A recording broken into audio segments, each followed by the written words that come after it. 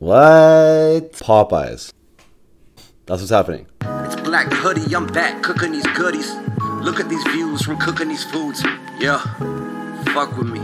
Yo, what is going on, guys? So stoked for this one today. You guys know I love Popeyes and I don't get it enough. It's expensive, but whatever. We're doing it, breaking the bank, and it's a treat for me. So I'm gonna really enjoy this, but I'm also really gonna enjoy the video I have for you today. I know you guys like the story times and that, and this might have a little bit of story in it, but this is more the advice column guy. I've never tried to be the advice column guy. I kind of saw some shit on the internet that I stumbled upon and it got me feeling some type of way. I wanted to sort of share my experience. I want to give the males of my audience, and my audience is 75% dudes. The women can chime in too, and I can't wait to see the comments. I can't wait to get shredded or praised or whatever, or open a discussion, but just want to like try to give some tips and shed some light and give some advice and sort of talk about my experiences within the realm of women, attracting women, picking up women, dating women, I guess, just sort of just that whole thing in general. So, all right, so what have I got? 4-piece mild chicken. I have a large coleslaw because Popeye's coleslaw is the absolute truth. Onion rings. Then of course the mashed potatoes and gravy, classic.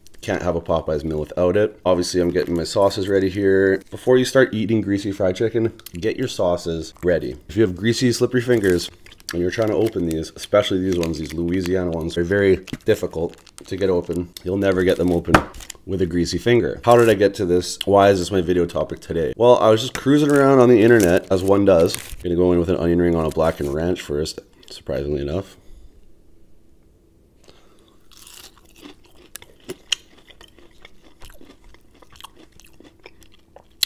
That batter's good.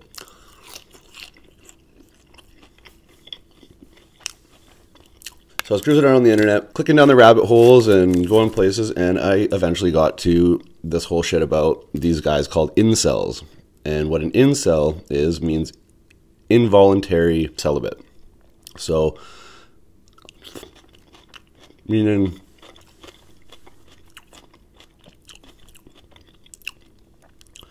they can't get laid for the life of them. And it's like the biggest problem in their life. It's their main focus.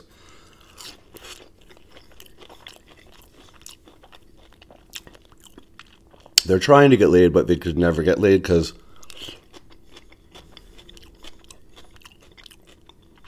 women don't like them, will never like them.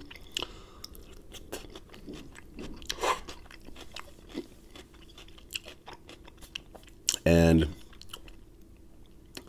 you know, they condemn women for it. They blame women. They get mad at women. It's their fault.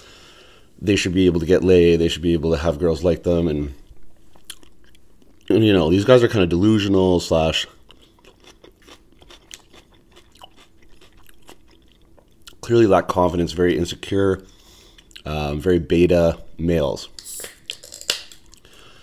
And so a lot of these guys, they have like this community where they all kind of band together and they just talk about how shitty it is and how life is so difficult and without, you know, the women that they want. And there's been some of these like shooters, Elliot Roger, and just these guys who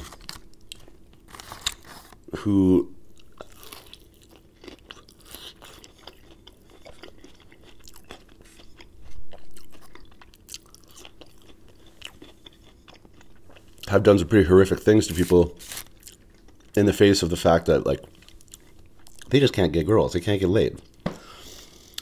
And they want to sit around and, like, sulk and cry about it. And the way I view it is they're just not taking ownership of their manhood. They're just being weak, soft,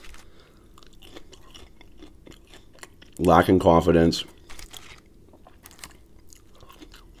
beta males. And so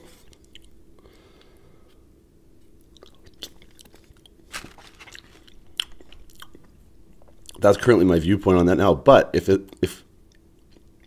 I was looking at this, you know, back 10 years ago, when I didn't have, you know, very much success with women, when I wasn't awesome with girls or have any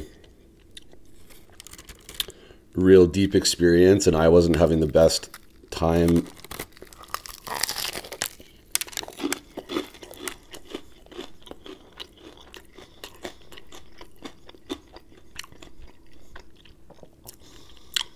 with women.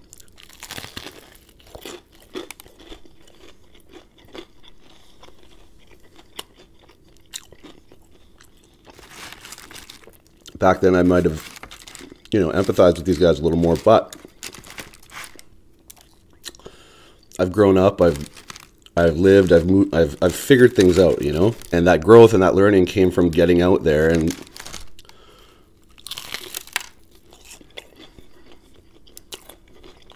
working on it, working on myself, working on my confidence.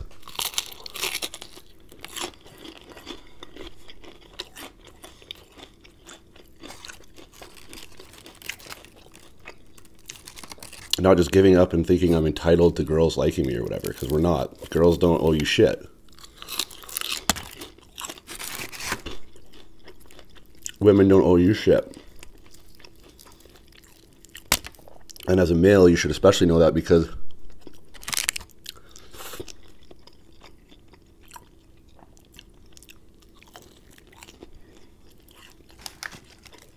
biologically speaking,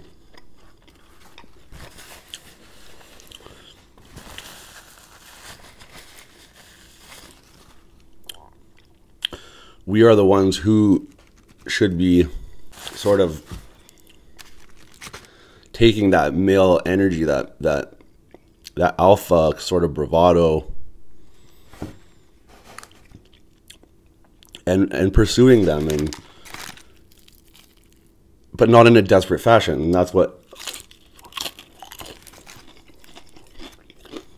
a lot of guys do and don't understand.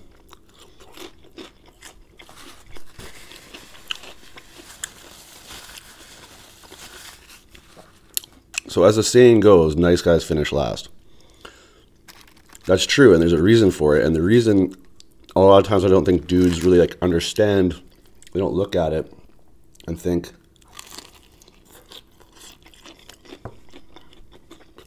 about the reason behind the saying. But the reason behind the saying dates back thousands of years. It dates back to, pre-selection and evolution.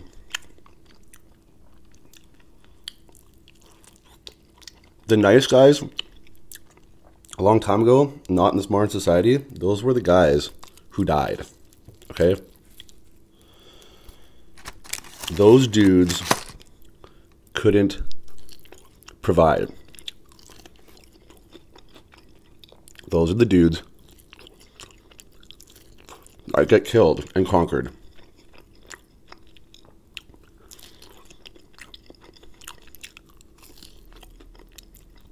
And so women, of course,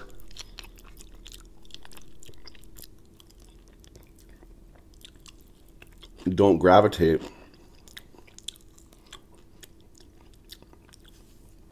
to men who don't exhibit that type of character. That if you exhibit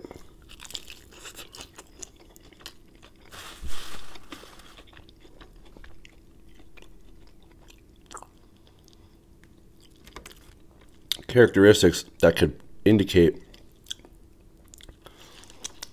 that you're confident and you can provide,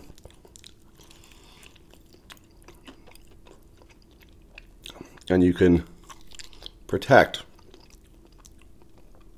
Though we live in a modern society,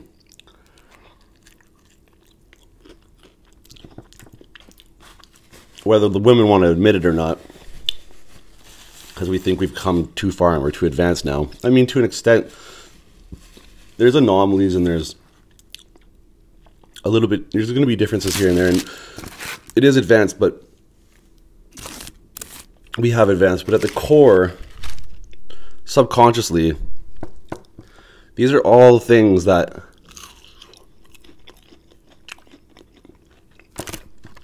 whether you realize it in the moment or not,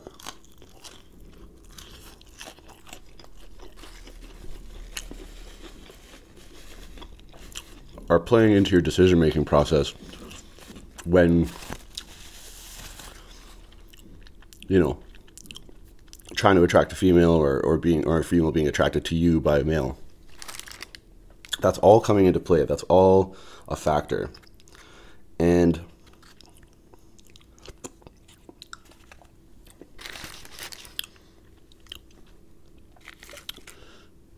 like I said, I feel like a lot of dudes just don't really understand why that was. So there's like a little quick scientific breakdown for you. That's the whole thing behind nice guys finish last.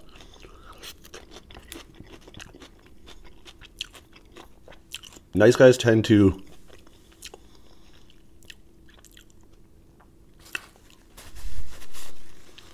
kind of shower women with compliments and,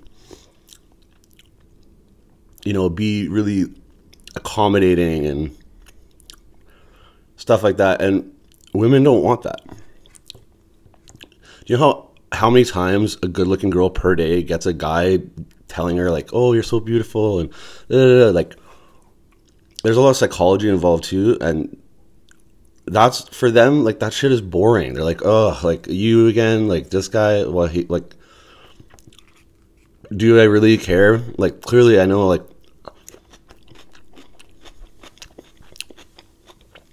I get told this all the time. Women don't want it so easy. They want to, like, chase a guy.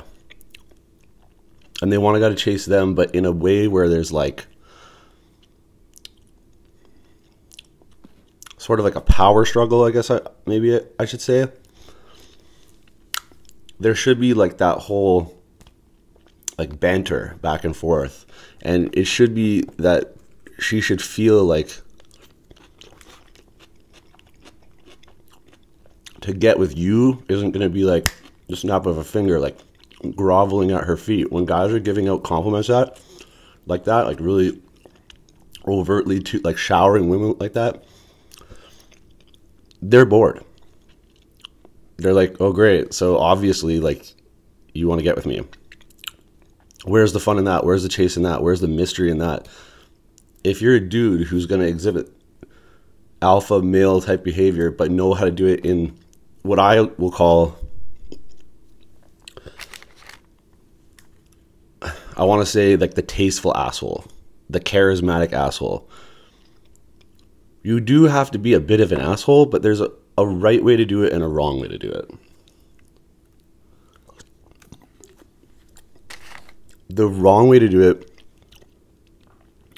is to be a macho douchebag showing his male dominance by, like, fighting people and just, like, saying outright mean things to girls. Like, some guys just say mean shit to girls. And that's not the way to be, like,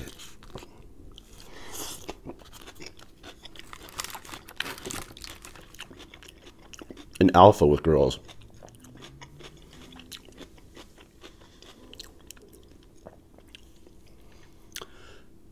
The right way to be an alpha with girls is to showcase and exude male confidence. Be confident. You have to be confident. First and foremost, women are attracted, people in general, in business and whatever, guy to guy, confidence is attractive. Straight up. If you're not confident in this life, you're not going to get very far. Confidence is key for, like, a lot of stuff. Women especially. If they see that you're not confident, then they're going to see that you're a pushover and that you're, like,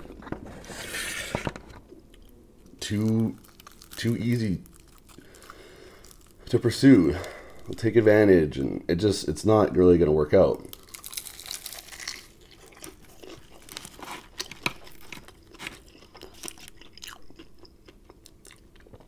So be confident. The other thing is you have to be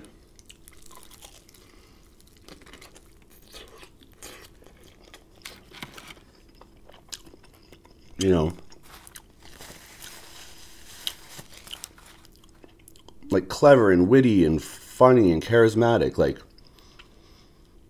if you can be that tasteful asshole where you have like clever, witty remarks, like little burns, but then it opens up the door for her to kind of shoot back at you, and now you have this like sort of banter going on back and forth with each other, but it's not like you're just like outwardly, it's like teasing, like you're not like hurting people's feelings, you're just like teasing each other, and it's fun and it's jokey, and it opens up, it creates the ability for like fun dialogue.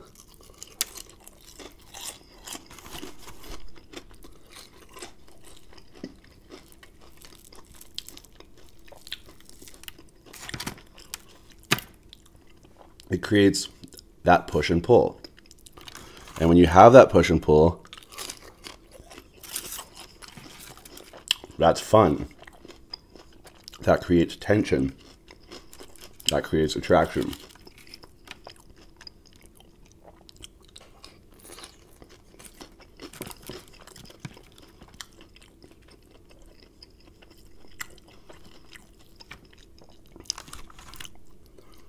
And believe me, women want to jab. Women will jab right back at you. Like, one more other big point that I want to say was, when you're out having a good time, energy is binary, positive or negative. If you're exuding positive energy, if you're in that state of self-amusement, you're just going around, you're having fun, you're cracking jokes, but it's only for yourself. You're amusing yourself, essentially. And in that